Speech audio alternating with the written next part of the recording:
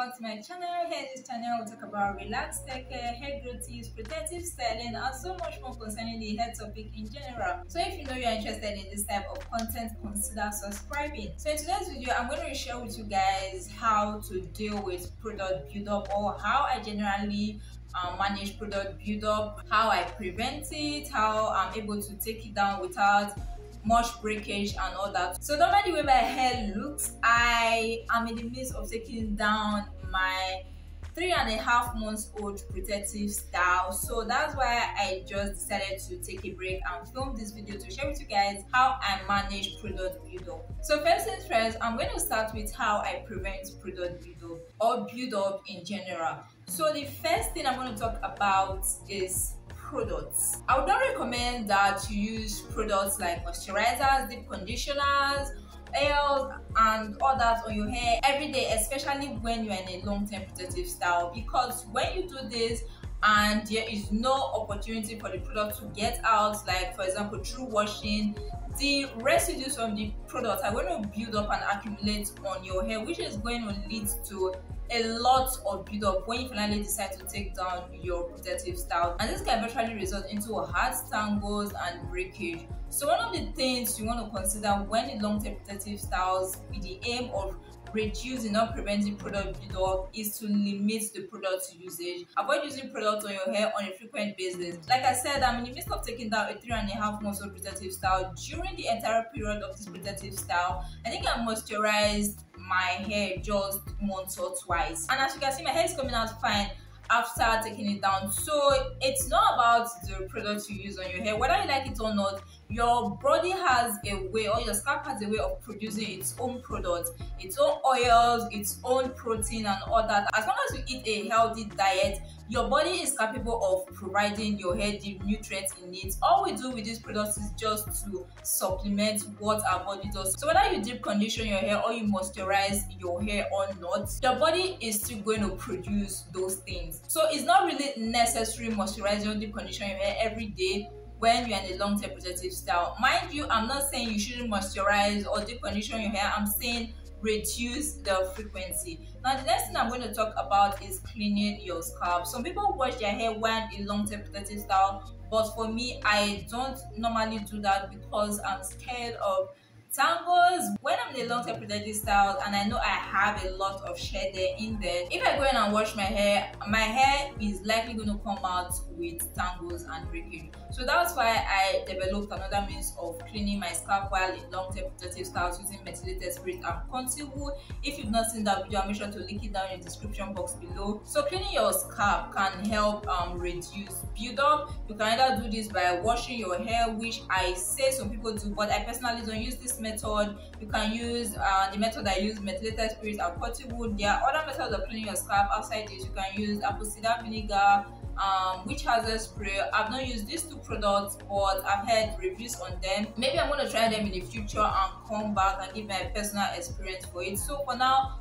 those are the methods I know for cleansing your scalp. Now I want to point out here that no matter how much you try to prevent buildup, like through washing your hair, cleaning your scalp, reducing the products you use on your hair like the moisturizers and deep conditioners and all that, no matter how you reduce this, you are still going to come up with buildup as long as you are in a long-term protective style. And this is because, like I said earlier, your body has its own mechanism of producing these things, its own protein. Your hair has its natural protein, your hair has its natural oils, your scalp produces its natural oils, and that's why for some individuals you see that if you go a long time without washing your scalp, your hair becomes more greasy compared to when you just finish washing your hair. And this is also the mechanism employed in scalp massages, because the more you massage your scalp, the more you stimulate blood flow to your scalp, you stimulate your scalp to produce more oils, making your hair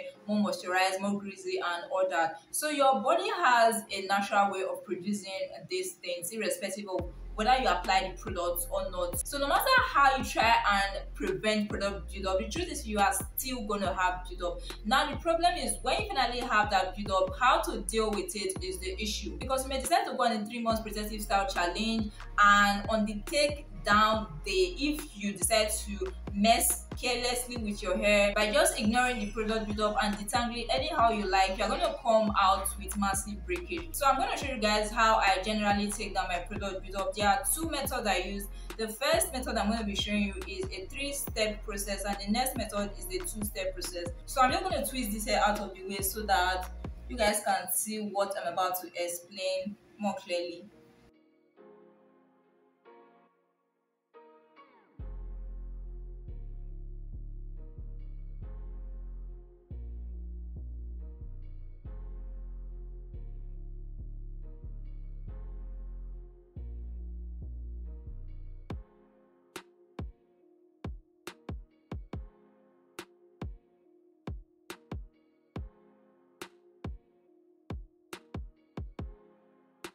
So like I said, I'm going to be teaching you guys two methods I use while getting rid of product buildup on my hair. And as you can see, I have a lot of buildup here. So I'm going to use one braid to show you guys the first method and another braid to show you guys the second method. So I'm just going to take out this braid. Now this is not part of the steps in each method, but generally before I take down any long tail protective style, I make sure I go in and moisturize and seal my hair like a day or 2 days prior to when I take down the protective style, and this generally make the detangling process and managing the build-up easier. So I've already moisturized my braids prior to this takedown, but to make it more easy, I'm going to go in and moisturize my braid again, and the moisturizer I'm currently using is the Profectiv Mega Growth Daily Leave-In Strengthener. This is my go-to moisturizer. So all I'm going to do is apply it throughout the entire length of the braid, from the new growths to the tips.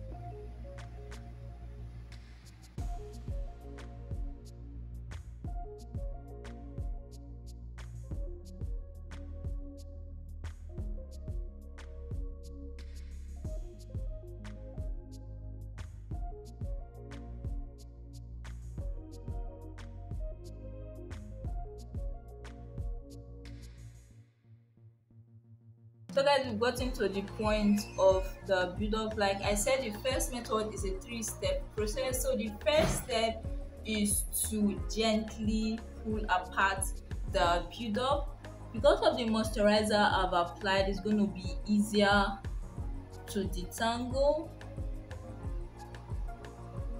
So all I'm going to do is pull the hair strands gently apart.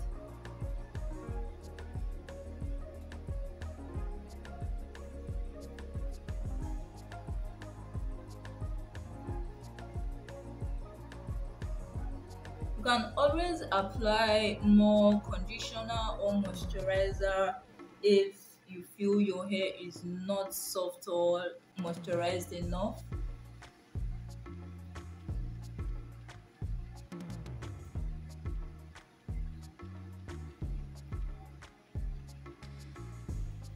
So that is, we are done with the first step. The next step is to go in and try and remove as much shed hair as possible. So you just go in using your fingers and slide through your hair to get rid of all shed hair, or as much as possible.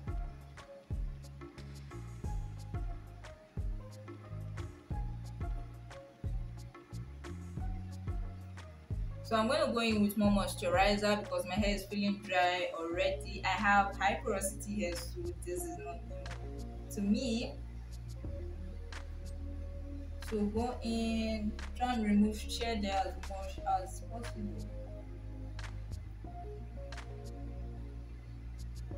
So that's the second step. The third step is now to go in with your comb, a wide tooth comb. You don't want to go in with a small tooth comb when you just start detangling. After going in with a wide tooth comb, you can later decide to go in with a small tooth comb, but never start with a small tooth comb. So I'm going to start from the end of my hair and work my way up. So this is the third and last step of the first method.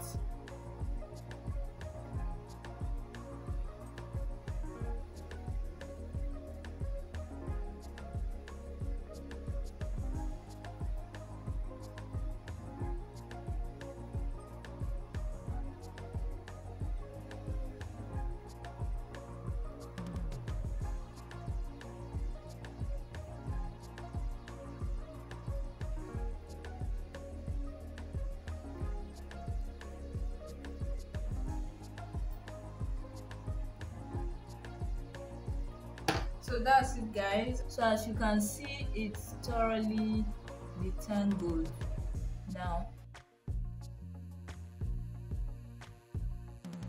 So that's it for the first method. We are just going to move on quickly to the second method. So let me just clip this out of the way.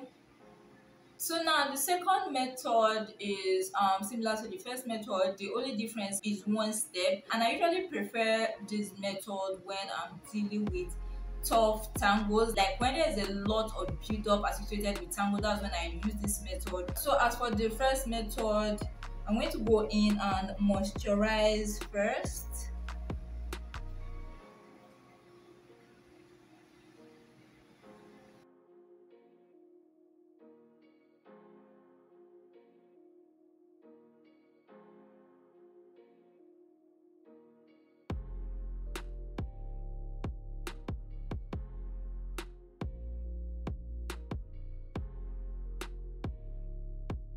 So we got into the point of the build-up again. Now the first step for this second method is to go in first with a small tooth comb. So the thing is, you're not going to go in and comb your hair with a small tooth comb. All you're going to do is try and break the build-up apart with the comb by doing something like this.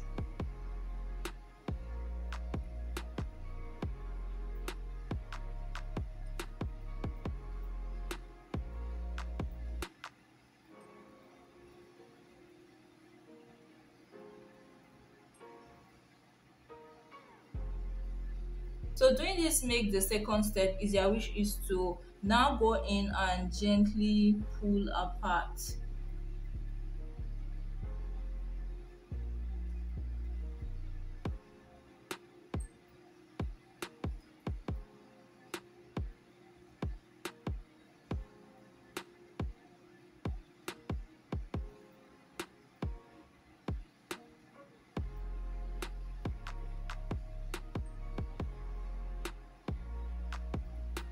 After this, we move on to the third step, which is to go in, slide your fingers through and try and remove as much shed hair as possible.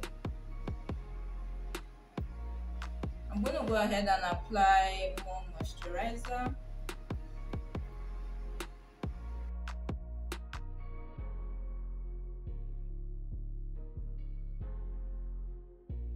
After which, we move on to the last step, which is to go in with your comb and now detangle.